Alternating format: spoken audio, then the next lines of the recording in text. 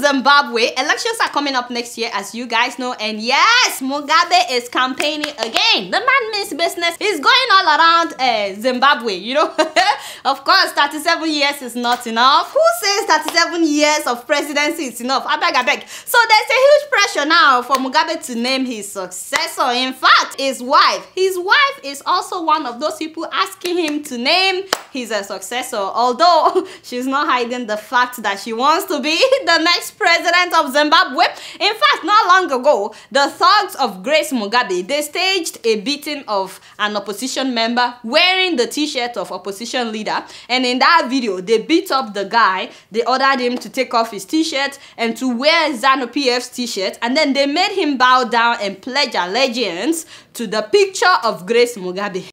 Yeah, when I.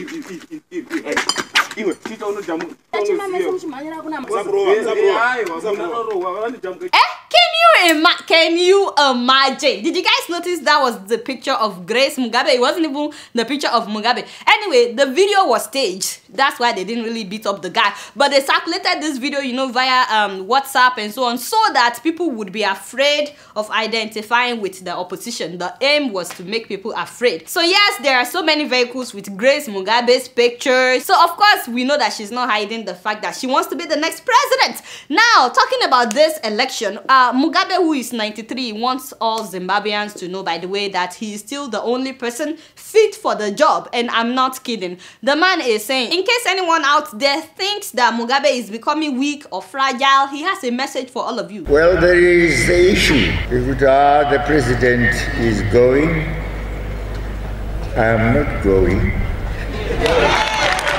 The president is dying, I'm not dying. Tell them, Baba Mugabe. I hope you had him well. You know, all of you enemies of progress.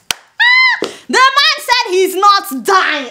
He is not dying. In fact, he said that his doctors told him that he's now stronger than before. According to Mugabe, the doctors are saying that his bones are now stronger. You know, I'm telling you, the older you get, the stronger. I don't know why some of you, the older you get, the weaker you become. Mugabe at 93, the doctors are saying that his bones are now stronger than when he was younger. In fact, I've been telling this one, I've been telling all that Mugabe is probably stronger than you.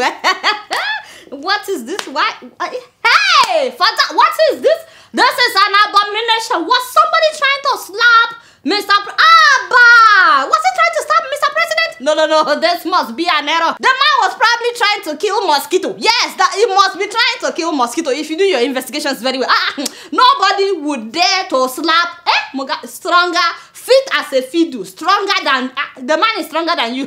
Just because I said he's stronger than you, you are tripping. You are a troublemaker. Anyway, the man is fit as a fiddle, and maybe the bodyguard was just trying to kill mosquito. Anyway, elections are coming up next year, as you guys know, and my people of Zimbabwe, let me just say that I know that it's not going to be funny, but this is actually an opportunity for you to allow Mugabe to rest. Let the man rest. Has he not tried? Is it not enough? 37 years of one man's government. Let the man rest, and please let Grace also rest. You need to let the woman rest as well. Grace Mugabe, the woman talks a lot, but hey, you guys don't know much. Guess what? I'm just keeping it real.